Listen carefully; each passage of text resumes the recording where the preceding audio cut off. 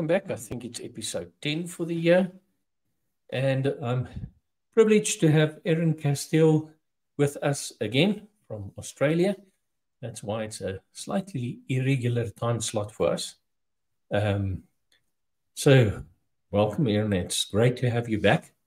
And in fact, I think this is the third session this year that we're doing at a different time spot because you're sitting on the other side of the world. Indeed. Or you are. One of us is. Yeah. Luckily, both of us at the moment is down. Hey. So no, That's it. I can't Right. say down under because I'm also down under. Right. Yeah. So I'm waiting for my house to sell, and then we're planning to move to Portugal to be closer to the kids because they're in Europe. Fantastic. I lived there when I was 15 Anyway. and 16. So, okay. So shall we kick it off? Dad moved around. Sorry? Yeah, let's go for it. All right. Let's go for it. Well, look, I always enjoy talking to you. I'm really looking forward to talking to you about this topic.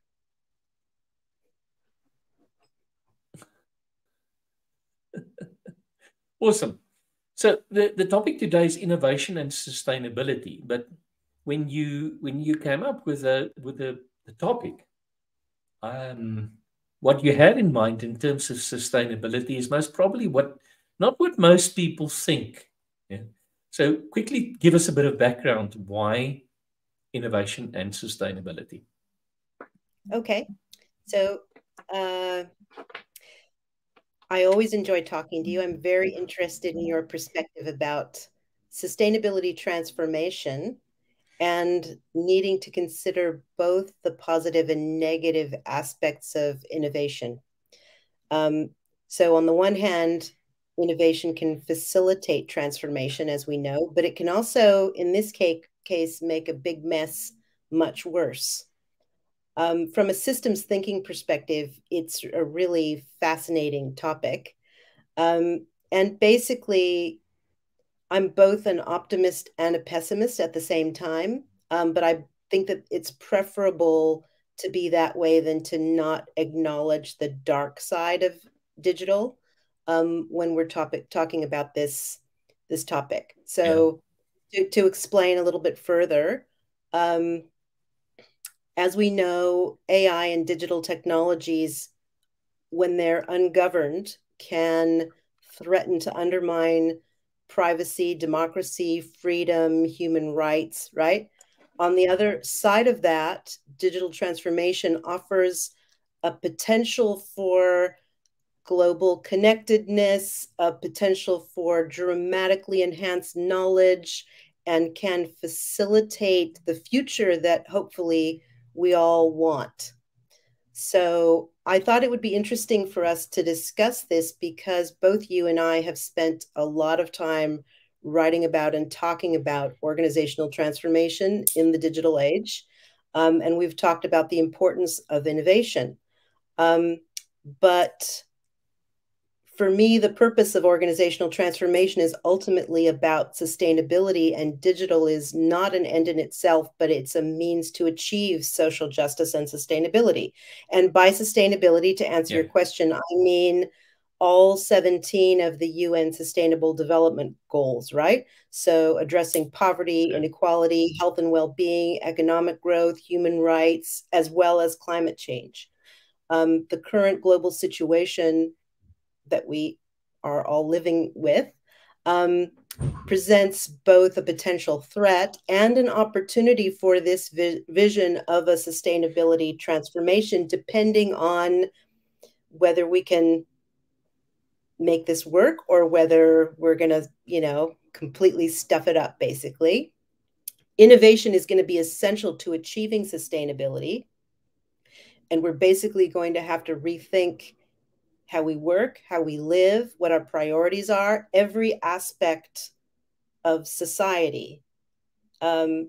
There have definitely been some extremely positive developments to support that optimism that I continue to retain around a sustainability roadmap.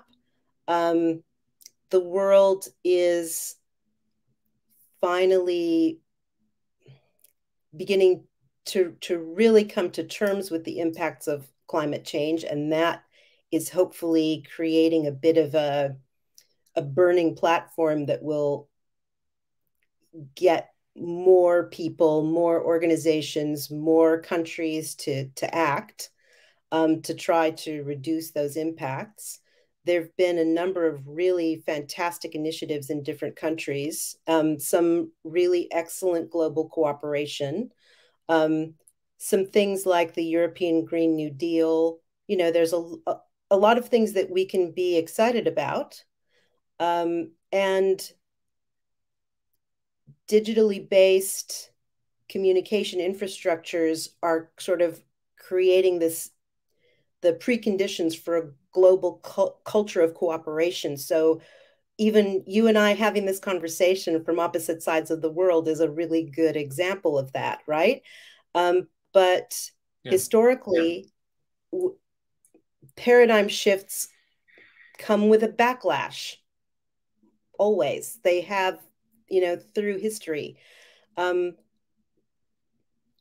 We have to acknowledge that dark side. So we've got to not ignore increased authoritarianism, anti-climate, anti-science ideas, and the fact that digital technologies have the ability to adversely impact, as I said, privacy, democracy, human rights, right?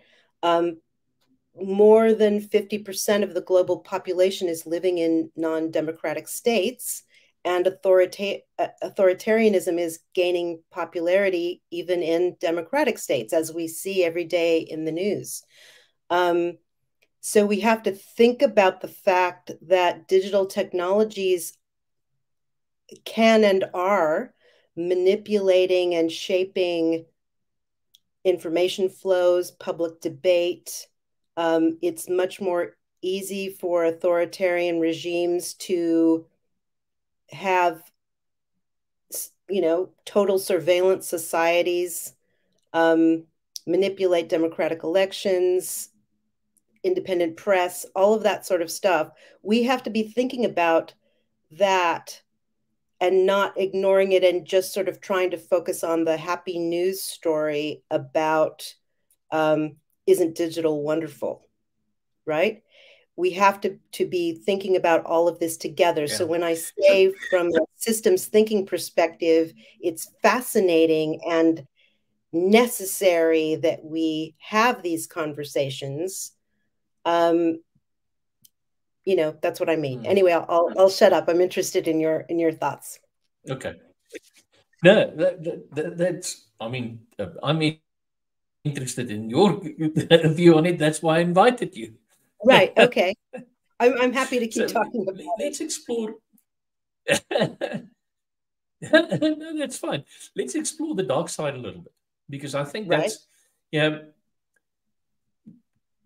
Can we agree that for us to progress as human society, we need to out-invent ourselves? We need to find actually a new way of being.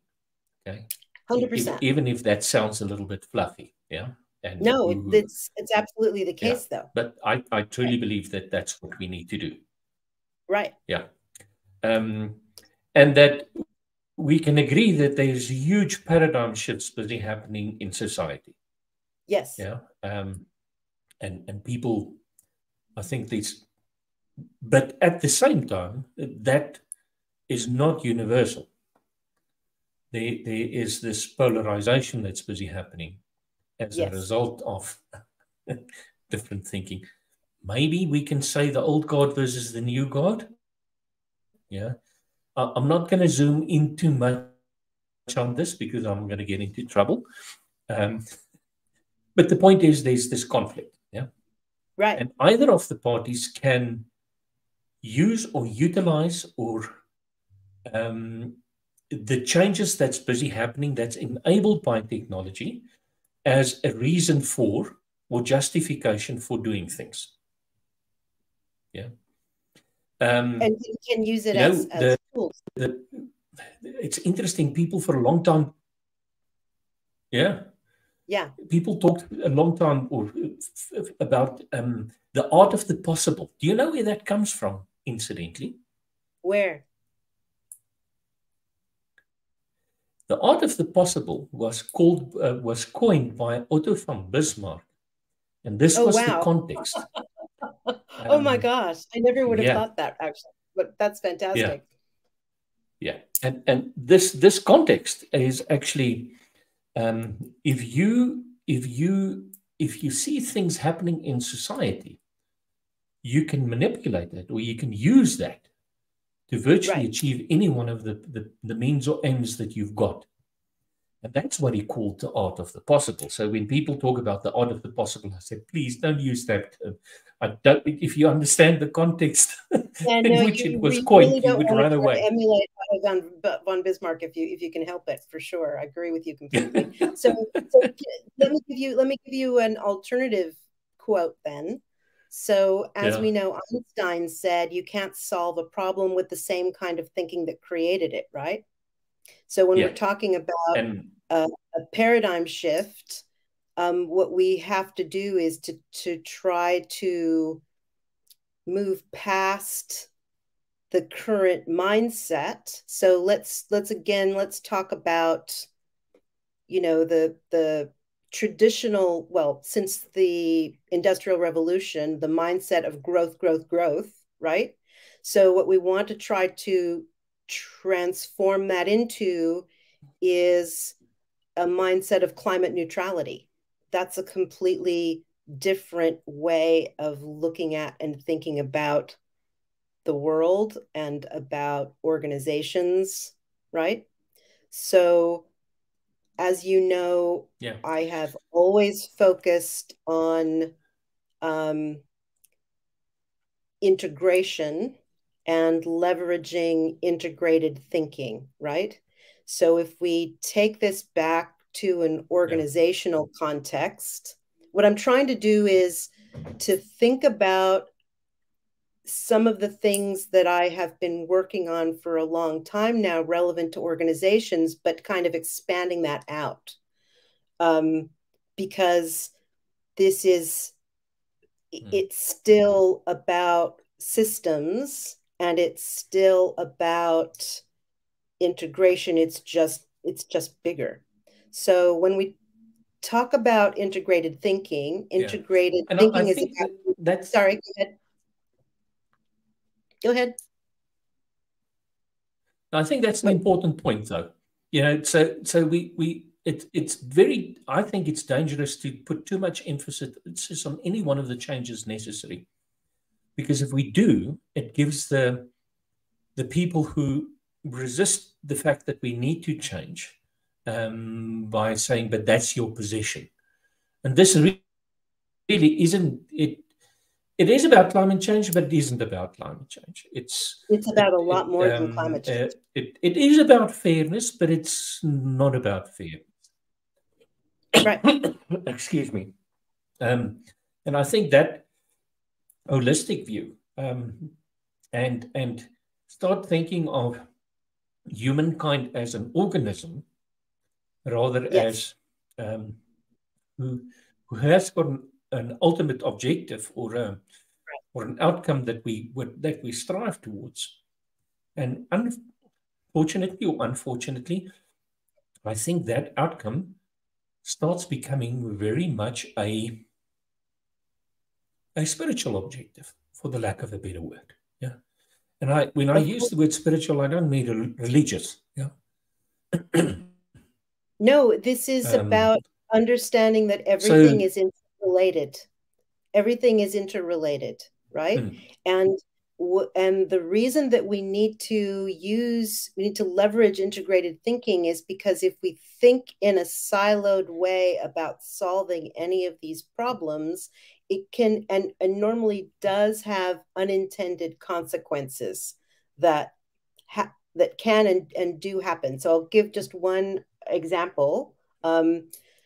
Uh, I remember this is many years ago now. I was working in Brazil a bit, and in Sao Paulo, because there was so much traffic, and this also was the same in Mexico City, as I remember.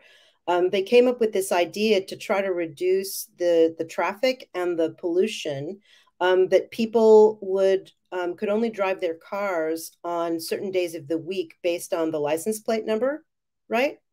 So the plan was they're going to reduce the number of cars and the number of pollution and the amount of pollution. But what ended up happening, the unintended consequence was people bought another car for the with the other numbers that they needed for the other days of the week. So they actually ended up with twice as many cars. Not everybody did this, but a lot of people did this, so that, and it ended up increasing the traffic and the pollution. That's one example. Here in Australia, there's another one, and Yeah. that's the cane toad, right? I don't know if you know about the cane toad, but basically they introduced a few Mm-mm. cane toads in northern Australia to try to get rid of this beetle that was eating grain or something. There's now this huge, there's millions of cane toads. They have no known predator because they have this poison. So if any animals eat them, the animals die. Um, like it's just turned into this massive. So when we make decisions and when we are acting to try to address these issues, we have to be thinking in this integrated way. We have to be thinking about how it, what the impacts and ramifications are for example, our supply chain, for all of the different interested parties, rather than, you know, thinking sort of in these sort of narrow short-term ways. And that's the only way that we're going to be able to address these things. And it But here's sounds a really question. overwhelming. Sorry, go ahead. Are we smart enough to do that, though? Well, that's the question, isn't it? But in a way, we really don't have a choice. Like either we're going to get this right, or that's it. So, Mm. you know, there has never been a stronger incentive that I can think of. You know, that there was the old bumper sticker that said, you know, think globally and act locally. Um, you know, that I sort of grew up seeing. I really understand that even better than I ever did, and I believe it because I think that that's one piece of this. But here's the other thing that, and I want to bring this back to that topic of innovation, right? Um, we shouldn't be afraid of ambitious targets because in this case we can't be, but also because ambitious targets drive better results, especially, interestingly enough, when people have no idea how to achieve them. That kind of situation it drives creative problem solving and, dare I say, innovation. Sustainability is a Yeah. catalyst for innovation. So I don't know what's the future is going to bring. I can only do everything in my power to try to make the world a better place. One of the things that I'm working on right now is working with the ESG Exchange to produce best practice playbooks, basically, to help support sustainability practices for organizations. And the idea is to make these playbooks, you know, freely available for the world to use. There's a lot of really good thinking out there and a lot of people who are putting a lot of effort into trying to solve these problems. Um, a lot of things like, you know, integrated reporting framework, The ISSB's sustainability standards have already been adopted in a lot of countries, I think at least 70 countries. There's a lot of really good work out there that's happening. We just need to engage even more people. We need to get everybody we know, because between us, you and I know a lot of people who can help solve this too, right? So maybe we can think of this as an opportunity and a call to action. But I have these Okay. these questions again, just wanting to circle back to the dark side. How are we going to protect freedom, equality, privacy, democracy for all people in digital and virtual spaces? And how are we going to protect against digital surveillance? What do you think?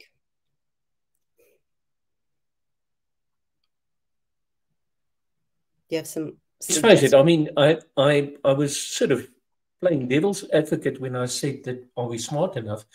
Because I was hoping you're going to say, but yeah, but AI can help us with, if we're not smart enough. But I mean, this week there's a lot of things in the press around ChatGPT that's been found out to actually outside of the bounds of anything that was programmed, Right, choosing to tell a lie. right. And the context was that it couldn't get access to information. It then contacted the capture people saying, "But I need you to help me with the capture." And when they asked if are you a AI, the answer was no. I'm visually impaired. Wow. Wow. So look, Wow. all of the experiences that I've had with ChatGPT, I've caught it in heaps of lies actually. And the thing that worries me the most is it tells them so smoothly. They sound so believable if you don't know better, right? So I've asked several questions and I've Yeah. received like almost every time lots of lies. And I have got a really good friend who he looked himself up because he's written quite a few books. So he decided to just sort of ask ChatGPT about himself, and it made up some fantastic lies about him that he was really amazed by. So yeah, this is part of the challenge, isn't it? Yeah. I can't remember what was it. I think um, was it the Washington Post? I think there was a story in the Washington Post. I don't know if this is the same person um, that you talked about. Um, Oh, he mentioned this to me. I don't think Jonathan that he. Jonathan Truly. Is that, so Jonathan Truly asked Chat GPT about stuff, and it made up a sexual harassment story about him. It may. Oh wow. Yeah, and that's this is not fiction. This is the Washington Post. Right. Yeah, Right. respected publication. So it's not things that's circulating on Reddit. Yeah, Right. So okay, on yeah, that front, I want you to think about another scenario, because AI is obviously being used for more and more things a lot of the time, right? In a scenario where more decisions are being transferred from, let's say, government representatives, legislators, parliaments, or whatever, to deep learning systems without solving the problem of lack of transparency, just imagine what kind of results you can get with that, right? And these things are so yeah, enticing because it feels easier, that you know organizations, governments, you can just imagine that's becoming increasingly a possibility and a direction. So this is why I'm asking these questions, because when we think about this future that we want, these things can potentially stuff us up. Yeah. Here's another one, and then I'll stop on this topic. I just, because I heard It's you hard to stop, though. when I There's so much started to say about it. digging a bit deeper. 697 people was asked to read 220 tweets. Half of them done by humans and half of them done by artificial intelligence. And unanimously, the people chose to believe the lies that was told by the GPT. Right, right. So, because it just does it so smoothly. Yeah, but so we've got to be considering all of this. And there's your statement at the beginning, manipulating. Yeah. Right. Right. And that's why I'm wanting to sort of raise this with you, because you and I have been talking about digital transformation for quite a long time now. And we need to make sure that this conversation is part of that. It can't be a separate discussion. It has to all be considered together. Do you know what's the difference between an optimist and a pessimist? Okay. What? The pessimist is better informed. Right.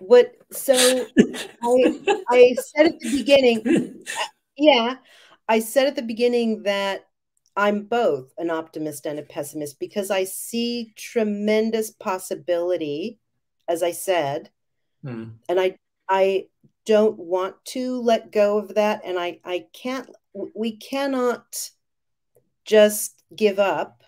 We can't afford to. We have to do everything we can. We have to all work together to throw everything we can at the things ahead of us, because that's our only chance. We can't afford the luxury of saying, oh, it's too hard, it's too complicated, or there are too many obstacles. We can't do that. So here we are. So we need to just join forces and make it work. But look, those UN Sustainable Development Goals that have been around since 2015 or whatever, I'm hoping that more organizations are going to embrace all of those and begin to ask, how are we contributing to all of these things? It's not just that some of those are applicable to some individuals or some organizations. All of them are applicable to everything and can help to facilitate our moving in the right direction. But it is, as we said, going to require a massive paradigm shift in terms of everything, how we live, how we work. So, and unfortunately, if you have that conversation with people in the third world about some of those targets, if they had to make choices, the choices that they would make or that they make is not the choices that you would want them to make. And there's a very good reason for that. And we have to be realistic and realize that, it is not an equal playing field. And that's why, you cannot expect everybody to do the same thing.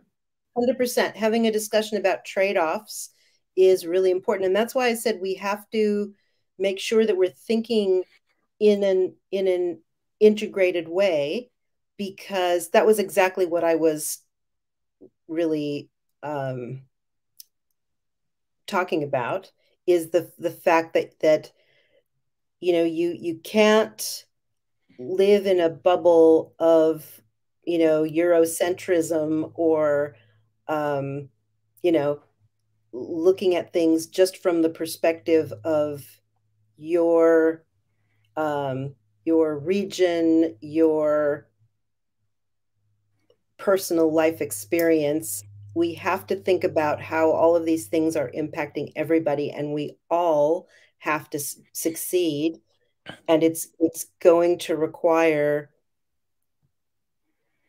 every kind of change. But if we can pull it off, just imagine. Yeah, and I quite often think about John Lennon's song. But imagine, if we can actually get all of this stuff right. I'm, however, not very positive that we would be able to do it on a political and legislative plane. Let's just and I'm say that choosing the word explicitly. Right. History shouldn't make us feel very confident, given the kinds of decisions that we've made up until now. But so I'm more and more in conversations. I'm starting to include part of the conversation. I know that irritates some people, to talk about collective consciousness, because it starts getting too much to the side where people say, "Oh, but that's divisive." You're talking about religion. I'm not talking about religion. I'm talking about elevating our way of thinking about things above the systems that we put in place, and that designed that 99% of those things are more than 300-400 years old. Yeah. Right. And some of them are thousands of years old. We have to start thinking differently. Yeah. We absolutely do. And the only way that we can do that is to elevate ourselves above. So just last night, my daughter and I watched there's a film about Ruth Bader Ginsburg, the Supreme Court Justice. It's called On the Basis of Sex, I think. And in the early 1970s, this is before she was a Supreme Court Justice, of course, she was trying to address the hundreds of laws in the US that discriminated based on gender, right? There were hundreds of them. And she had to attack it pretty much one law at a time. And she was working with the ACLU, and but she had this interesting sort of epiphany that they show it in the film, that the world has already changed and is already changing, and what we have to try to do is to not have our societal structures be still trying to retain a world that no longer exists. And that was what she was talking about. This world that you and I are talking about, and the world that we're going to need to have in order for humanity to survive, we're already living in that world. People are already experiencing the impacts and ramifications of climate change, poverty, hunger, all of those issues.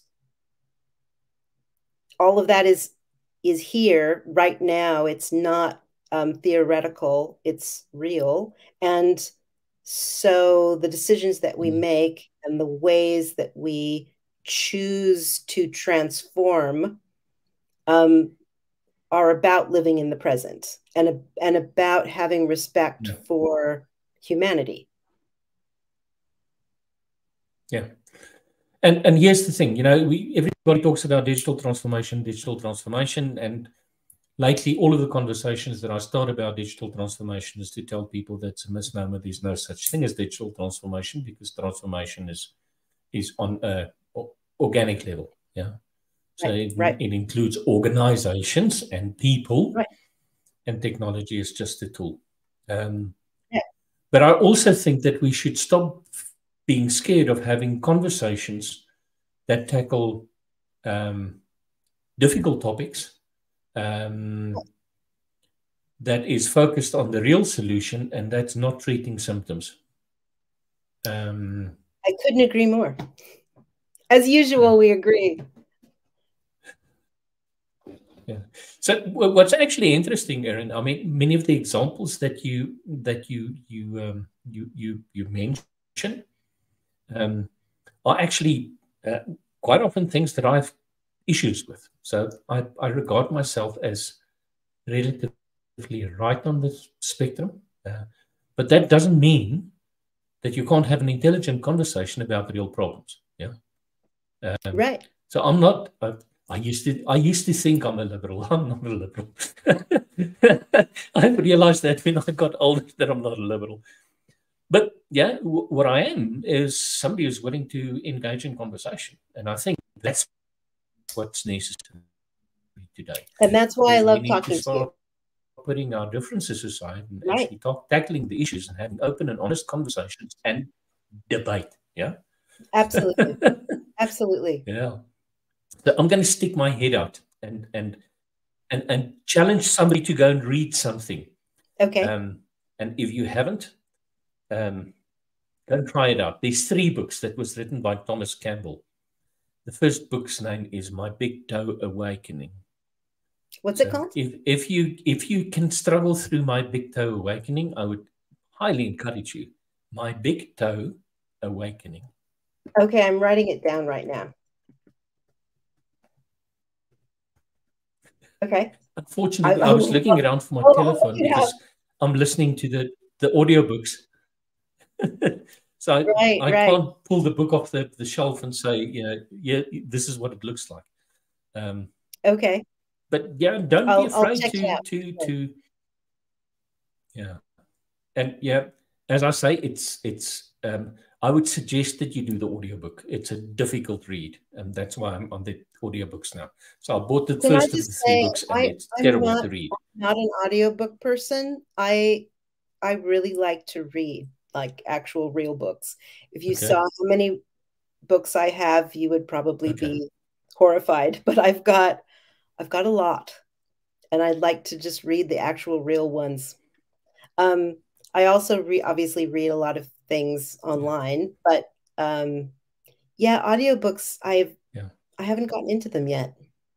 I think I tried it once several years ago, thinking that I would potentially like it, and maybe I should try it again. Maybe I've changed, and maybe I should try it again. I listen to podcasts. So this is what I do lately, is if I find something that somebody says is interesting or whatever, I'll buy the audiobook, I'll listen to it.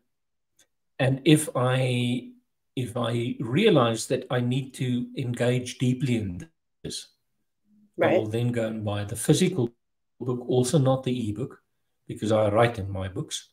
So that I can actually read through it, make notes, put it down, think about it, because that's the bad thing about an audiobook. You can't just stop the recording and say, I want to think about this. Yeah. I want to read this again. Yeah. Yeah. But it's a great way for you to find out if you want to read the book.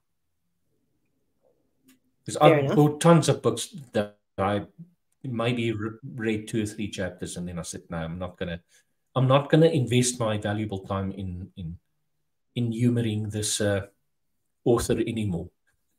Normally, I read the first few pages, and if the first few pages grabs me, then then I'll generally read the whole thing. That's normally, I can usually tell pretty quickly whether it's going to work for me. I must admit, in the last 2 years, I've read at least 10 books where I had to struggle past chapter 2. Wow. And then things just opened up. Yeah. Right. So that happens. That happens sometimes. We said, right. You kind of just hang on to it, and then it just explodes for you. I love that. I love that feeling. Yeah. The worst thing in the world is when you're so happy with a book, and then it's finished and there's no more book left, and you want to keep reading it. That's very sad. but there's always another one. That's true. I basically a stack. I always have a relaxation. stack in my bed. Sorry, what? For relaxation, I read fantasy. So the cool thing about fantasy, it's normally anything between 4 and 12 books. Right. True. Right. That's absolutely right. I haven't really read much fantasy, but I'm huge science fiction and yeah, so I have every Philip K. Dick book ever written, pretty much, because I'm just a massive. I'm trying to think of the author now, Stephen. And William Gibson and, all those people. Neil Stevenson. Neil Stevenson, for sure. Yeah. Love it. Although the last book that I read didn't quite do it for me. Which was the last one that you read? Was the one where they created this AI world for people who can copy their consciousness into. Yeah. That will. Yeah. That was one of the first just books too much, too long, too pointless. I don't know. Are you talking what about, was it called? Are you talking about Snow Crash? No, not that. A different one.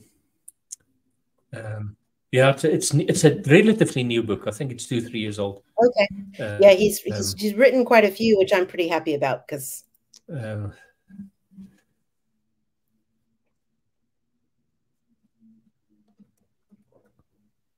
Let's quickly see what it is. Okay. Stay online. I'm going to close out the session because we're already on 40 minutes, and I promised people. Oh gosh, yes, you told me. So stay online. We're supposed to do a short one. I totally forgot. Yeah. Okay, I'll stay online. So for those of you who joined us, I hope you enjoyed our rambling, and actually more important than that, I hope you join the cause of, in spite of your differences, to engage with people and have more meaningful conversations about the outcomes that we as human beings need. Thank you for listening. Cheers.